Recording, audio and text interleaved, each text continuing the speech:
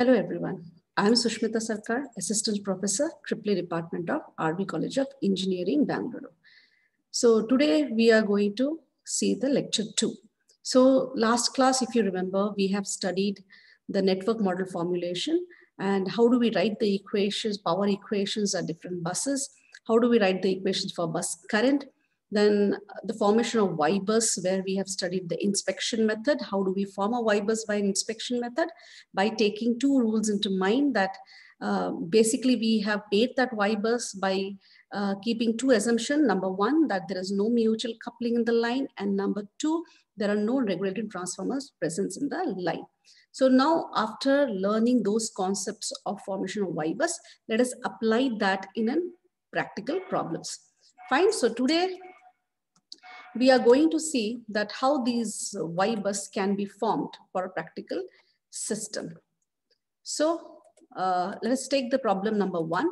So the problem number 1 says, for the line data given in the following table, obtain Y bus by direct method or inspection method.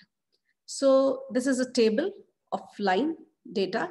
So you can check. So your line number 1 is nothing but connected between bus number 1 to 2, which is having impedance of J.25. Similarly, line number 2. So whether you write a serial number or line number, both are same. So that is it, number 2, that is 2 to 3, bus number 2 to 3, having an impedance of J.26. Line number 3, it's 3 to 4, J.25. Similarly, 4 to 1, 1 to 3 is respectively 0.26. Fine, very important to look into the table is whether the data is given in the form of impedance or it is given in the form of admittance. Because usually students go wrong by wrong reading of the data. So in hurry-burry, they directly take the values and they directly jump into the Y bus formation. So please look into the table properly. And if it is the data is given in the form of impedance, the first step is to convert these respective line impedance into admittance. Fine. So now let us see how the network looks for that particular table. So I have drawn the table over here by taking the inverse of the individual impedances. So when you take the inverse, you get it as a minus J. So that's how the network looks: 1 to 2, 1 to 4, 1 to 3, 2 to 3, and 3 to 4. Fine. Now, how do I apply this inspection method into this particular network and to make a Y bus? So now you can see over here, as you remember, I hope all of you remember that the diagonal elements are called as the self-admittances or the driving point admittances. Fine, and off-diagonal are called as the transfer admittances. So diagonal elements represents the summation of all the lines admittances which are connected to a particular bus. So now if this is a bus 1, so if I want a value of Y11, so basically, fine, so if I want a value of Y11, so Y11 will be Y12, that is your small y12, that is minus J4, plus Y13, which is minus J3.85, plus Y14 minus J3.85. So summation of all these three lines which are connected to bus 1 will give me Y11. Similarly, Y22 will be the two lines, that is Y12, which is minus J4, plus Y23, which is minus J3.85, will give you the Y22. So Y33 will be this line plus this line plus this line, and Y4 will be this line admittance plus this line admittance. So this is all about the diagonal elements. What about the off-diagonal elements? So all of you can see, first thing, I have a 4 bus. So my Y bus matrix will be 4 cross 4 matrix. Fine.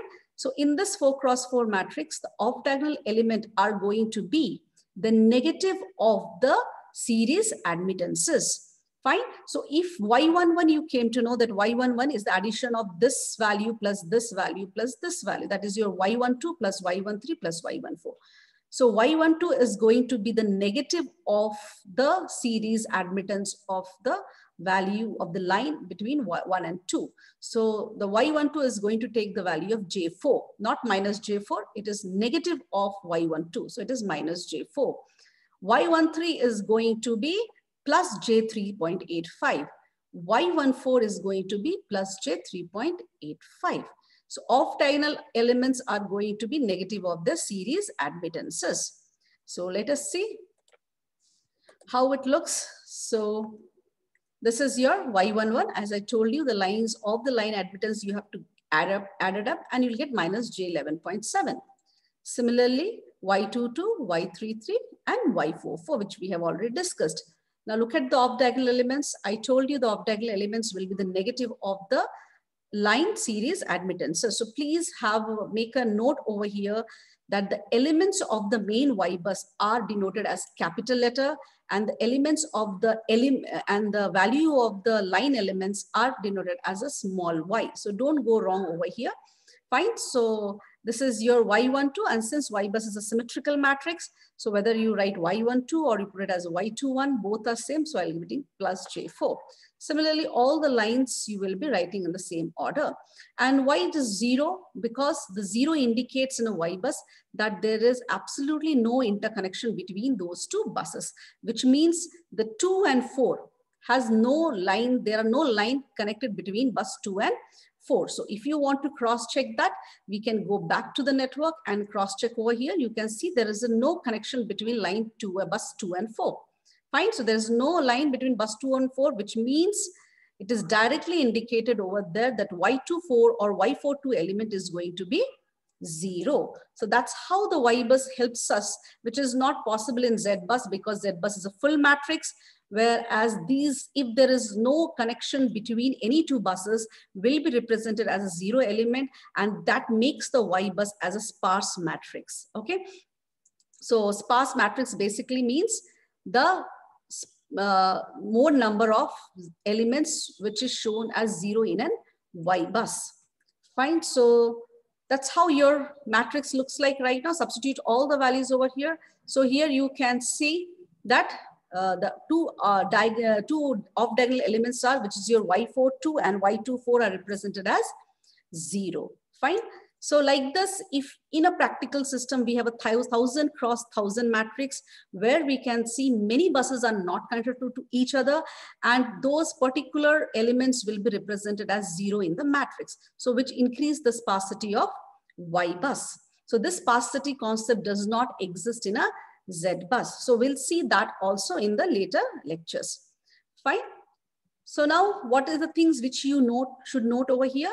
It is the Y bus is a singular, as it can be observed that the sum of each column and is 0 and row is 0. So let us look over here. So you can see minus J11.7 plus J4 plus J3.85 plus J3.85 will give you 0. Whether you add the row or you add a column, both will give you a 0 value. Fine. So what is happening? This makes the matrix as singular. Fine. So that is the first point you should remember. Now, if shunt admittances are present, where it should have been present, guys? It should have been presented in diagonal elements. Okay, because shunts, as I told you in the last class in the quiz also, that shunt elements will be added. If the shunt is added or not can be directly visualized in the diagonal elements. So if shunt admittances are present, then the singularity is avoided. So you know, if the shunts are present, they are present the diagonal, then if you do the addition of the row or column, the answer will be the summation of the complete shunt admittances. So you will not get a 0 value. So the singularity will be avoided in such a case, because in such a case, rank of the matrix becomes 0. Okay. So now what happens over here? In the absence of shunt admittance, the singularity is avoided by taking one of the regular buses as a reference. So what if in a system, I don't have the effect of line charging admittances? So in that cases, if we don't have, then one of the existing buses has to be considered as a reference bus, and that particular row and column should be eliminated to eliminate the effect of singularity. For an example, now, if we take bus 3 as a reference bus, then the Y bus is reduced to. So this is your Y bus, guys. Fine. So this is Y bus. And if I take a bus 3, suppose this is a 4 bus system, Y bus 4 cross 4 matrix, we have got it. So now in this, if the third bus is taken as a reference, then the third column and the third row should be eliminated. So we can see that the third column and the third row is eliminated, and your Y bus is reduced to 3 cross 3. So basically, the size of the Y bus is defined as n minus 1 cross n minus 1. So where n is the number of buses. So don't forget that the size of Y bus is defined as n minus 1 cross n minus 1, where one bus will be considered as your reference bus and n is the number of buses. Fine. So now let us look at the problem 2. In this particular problem, we'll take care of the line charging admittances also. Fine. So now you will see the problem of singularity will not arise in this kind of systems. Fine. So now we have taken a bus 1, 2, 3, and 4. So these are the connections. These are the respective line impedances, and these are half line charging admittances. Fine. So if it is written half line charging admittances, then you should consider it as it is. But if in the data it is mentioned as line charging admittances, then you should do divide by 2 and divide by 2. Fine. Both the sides you should take it as j.03 and j.03. Since it is already mentioned as half line charging admittance, then both the sides you should take it as j.06 and j.06. Fine. So now when we look it over here, so we can see the mistake over there. So here actually it should be a line charging admittances, not half line charging admittances, because I have explained you very clearly this data should be in line charging admittances. If it is a line charging admittances, then you should do it divide by 2. Fine. So now we'll go to this. So now here you can see it as, since it is a line charging admittances, so my data, my half line charging admittances should be j.06 divided by 2. So you get it as j.03 and j.03. So like this, likewise, all the half line charging admittances will be represented in the respective lines. So those values should be divided by 2 and represented over here. Now fine. So now when I find a Y bus over here, you can see guys, there are 4 buses, but one of the node. So you basically have 5 nodes and 4 buses, because ground point, reference point is already existing due to the effect of the line charging admittances. Fine. So these ground points exist. So basically the system is having 4 buses and 1 ground point. So 5 nodes. So now when you write this matrix, this will automatically be taken as 4 cross 4, because the reference point is already been considered. So here what will happen? Now when I able to find out Y11, so Y11 is going to be this half line charging admittance plus this series admittance plus this series admittance and this half line charging admittance. You can directly add like this, or you can add these 2 half line charging admittances and put it as the line charging admittance at a particular bus. Fine. So let us see how do we write it as. As I told you, Y11 will be written as Y12 plus Y14 plus YSH12 by 2 plus YSH14 by 4. So the respective values, the series in these are the 2 lines which are coming from bus number 2 and bus number 4 are connected to your bus number 1. So these 2 series line admittances will be taken as directly. And if you see over here, this will be half line charging admittances will be divided by 2. Okay. So basically when I substitute, this is your half line charging admittance, this is your line admittance, this is your half line charging admittance, and this is your line admittance. So it gives you totally minus J7.79. So similarly, you will be writing all the, and you know these values will only affect the diagonal elements. So only I'll be writing Y11, Y22, Y33, and Y44, and these are the values which we get. And off diagonal, it has no effect on the off diagonal elements, so you will get as it is. The value only with the negative sign. So now when I write a Y bus, you can see that the diagonal elements has the effect of half line charging admittance, where off diagonal elements are the just negative of the series admittances. So you can, as soon as you see the 0 element in your Y bus, it directly gives you an idea that line bus number 1 and bus number 3 has no connection. Okay, so this is your Y13 position and this is your Y24 position, which means there are no connection between line bus 2 and bus 4 and bus 1 and bus 3. So directly they are represented in the form of 0 in the Y bus. So as more like zeros represented in the system, this increases the sparsity of the network. Fine. So for the line data given in the, let us take one more problem. For the line data given in the following table, obtain Y bus using direct method. Fine. So here I have given one more problem where it is already given as half line charging admittances. So this problem is for you, my dear friends. So please take the problem in the same order. You please carry on. So you know, see there are, what will be the size for my first question to you? What will be size of this matrix? Just by looking at the data, you should be able to say what is the size of the matrix. Okay, I hope all of you have got it. The size of the matrix will be 4 cross 4 because we can see the highest number of buses in the bus code. If you go, it is 1 to 2, 1 to 3, 2 to 3, 3 to 4, and 4. So highest number which has been given to the bus is 4. So basically there are 4 buses. And since the half line charging admittances are present, so this will be 4 cross 4. Fine. So you can also consider as n as a number of nodes. So if I consider n as a number of nodes instead of number of buses, then it will be easier for you to understand that n minus 1 cross n minus 1 will be giving me the size of Y bus. Okay. So basically you also can say that is a bus cross bus matrix. Fine. So this is your J point 0.02, J 0.0304. So this is, it is mentioned as half line. So please take it as a half line. Don't take it as a line charging admit, take it as a half line and substitute these values as it is. Don't divide by 2. Fine. I hope I'm clear with this simple problem. So let us have a small quiz. Fine. So the first quiz which I put is the part of the Y bus of a power system without line charging admittance, without line charging admittances is Y bus is equal to, these are the diagonal elements are represents. So what will be the off diagonal elements? So this is a fill in the blanks. Those off diagonal elements are not 0.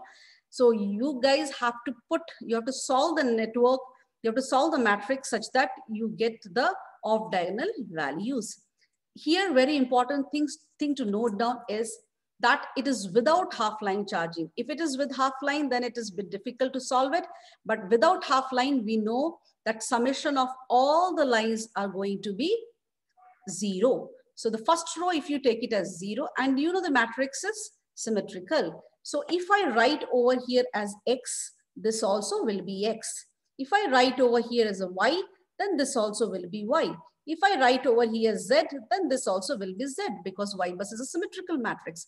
So now, if I want to know the value of this X, Y, and Z, a simple logic, because I know when the half line charging admittances are present, the addition of the row or a column will be equal to 0. So just write 3 simultaneous equation.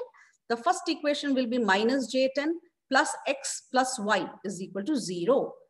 X minus J15 plus Z is equal to 0. Y plus Z minus J17 is equal to 0. Solve these 3 simultaneous equations for 3 unknowns and get the value of X, Y, and Z. So simple. Fine. So basically we said find the missing elements. So the answer is J4, J6, and J11. So just now I have explained you, same way I have put it over here. So when you write the 3 simultaneous equation, so these are your 3 simultaneous equation, you get it. Solve the 3 simultaneous equation values. So you will get the value of J4, J6, and J11. I hope this particular problem is clear to all of you. Fine. Let us move towards quiz 2. A power system with 3 buses and 3 lines has a series impedance of J.02 per unit and line charging admittance of J.05 per unit. Find Y33 of the Y bus. Okay, so how will you find out this, guys? Just do it. Just have a thought, and just I'm giving you few seconds to solve it. You have all the values with you. You have a half line charging value, and you have the series admittance value.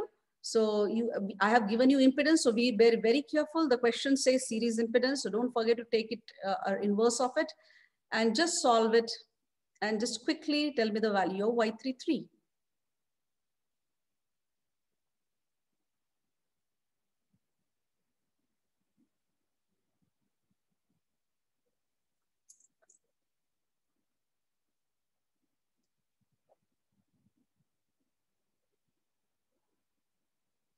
Okay, I hope few of you would have already solved. So let us see what is the answer. Fine. So we basically, when we say a power system with 3 buses, 3 lines, that means if you have 3 buses, 1, 2, 3, 1 is going to 2, 2 is going to 3, and 3 is back to 1.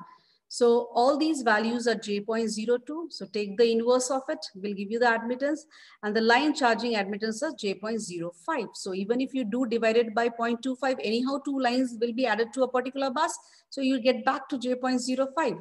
So in either form you can take it. A simple network we can see like that. Fine. So the answer is minus J 99.95 per unit. How many of you have got it? Fine. So please do it. That see how many of you have got the answer. If you have got it, very good. And if not, let us see how to solve it. Fine. So Y33 is nothing but because 2 lines are connected to every bus. So if you have a bus that I have already told you that this is your bus, and you have one bus which is going like this, then this is coming like this. So if this is your bus 1, bus 2, and bus 3, so every line will have a half line charging admittance. So this particular bus will have a value of J.02. This bus also will have a J.02 is it impedance. So don't forget to convert into an admittance. Okay. So J.02 and J.02. So any line, I'm talking about Y33. So I'm bothered about Y33. Y33 will be this. So basically my line charging admittances are given as J1.5. Okay, so line charging admittances are given as J.05. So this also J.05, and similarly this side also J.05. Okay, so here if you have to know the Y33, so in this particular form you can see the Y33 is going to be, okay, this particular impedance plus this half line charging admittance. So this gives you 1 divided by J.02. This also will be 1 divided by 0.2, and the half line charging admittances, which will add up if you want to write it, because directly given line charging admittances. So directly I can write it down over there. Find J.05. So that's what you get the answer over here. I hope it is clear for all of you. Fine, thank you. I hope all of you have understood the basic concept of Y-bus with an inspection method. Next lecture, we'll see how this Y-bus will get affected when there are regulating transformer present in the transmission line. Okay, thank you guys. Have a nice day.